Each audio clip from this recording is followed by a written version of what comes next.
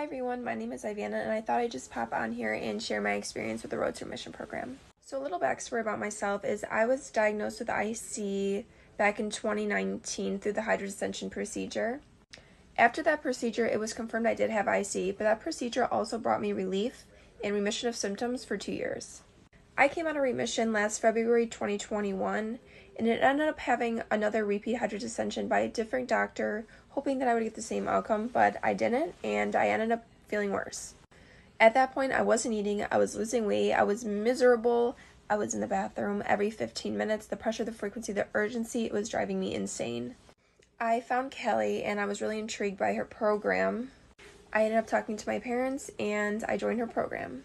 This program is great because it helps you, one, find out your diet triggers and also other related triggers. For example, I just found out that one of my triggers is pelvic floor physical therapy.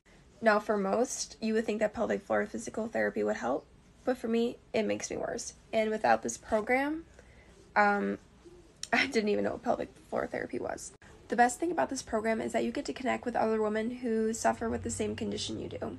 It's nice knowing that you are not alone, and when you are in pain, you can talk to somebody about it. Any questions that I have diet related or just literally any questions at all, everyone in the group always gives back positive feedback.